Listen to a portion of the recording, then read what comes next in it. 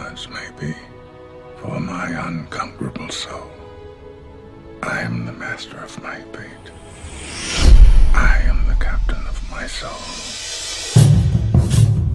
Today, President Mandela takes office in Pretoria, balancing black aspirations with white fears. Remember this day, boys. This is a day our country went to the dogs. Brothers, sisters, this is the time to build our nation. All of the whites are cheering for South Africa. All of the blacks are cheering for England. How long before the World Cup? Don't get your hopes up. We're a damn disgrace. I've been invited to tea.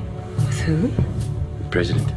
Tell me, Francois, how do we inspire ourselves to greatness when nothing less will do? How do we inspire everyone around us? What did you want? I think he wants us to win the World Cup. This rugby is a political calculation. It is a human calculation.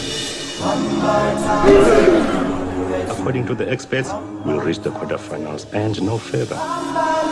According to the experts, you and I should still be in jail. Times change. We need to change as well. We become more than just a rugby team. Did you ever imagine this?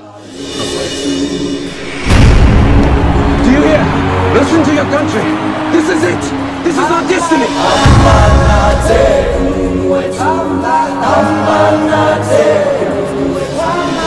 I was thinking about how you spent 30 years in a tiny cell and come out ready to forgive the people who put you there.